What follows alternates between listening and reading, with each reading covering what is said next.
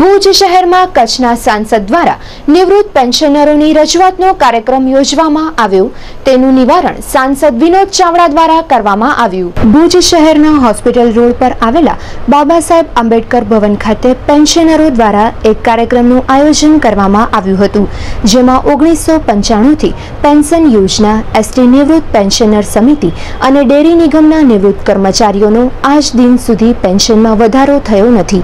આ બાબતે કચ્છના સાંસદ વિનોદભાઈ ચાવડા સમક્ષ રજૂઆતો કરાઈ હતી અને તેનો વિનોદભાઈ ચાવડા દ્વારા આ સમસ્યાનું નિરાકરણ લાવવામાં આવ્યું હતું।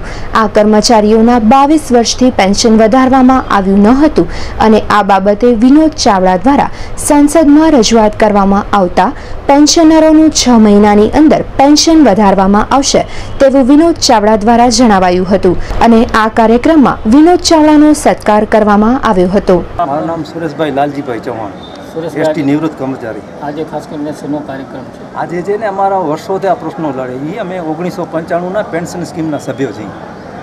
1995થી કરીને આ દિવસ સુધી અમારે પેન્શનમાં કોઈ પણ જાતનો વધારો થયો નથી।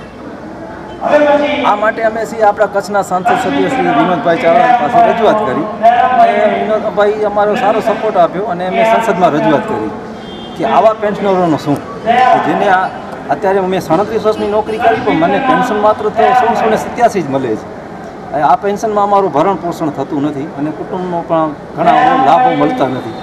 એટલે શ્રી માનનીય શ્રી સંસદ સભ્ય શ્રી વિનોદભાઈ ચાવડાએ સંસદમાં રજૂઆત કરવાથી 2 મહિનાની અંદર જ અમે એનો જજમેન્ટ આવ્યો કે તમારા પેન્શનમાં વધારો થાય છે।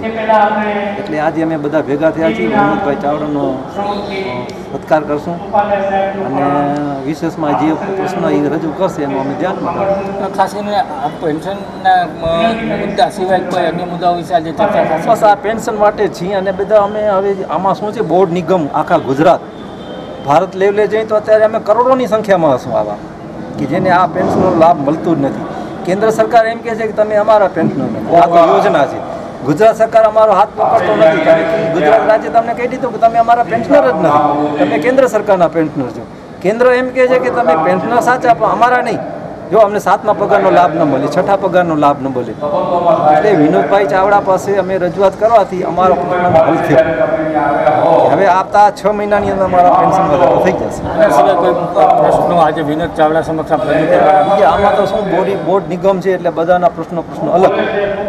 આજે અમારા સાથે કચ્છ મિત્રવાળાઓ જોડાણા છે, ડેરી નિગમવાળા છે, પછી બેંક કેડીસી બેંકના જેટલા રિટાયર કર્મચારીનો આ બધું અમે ભેગા કર્યું।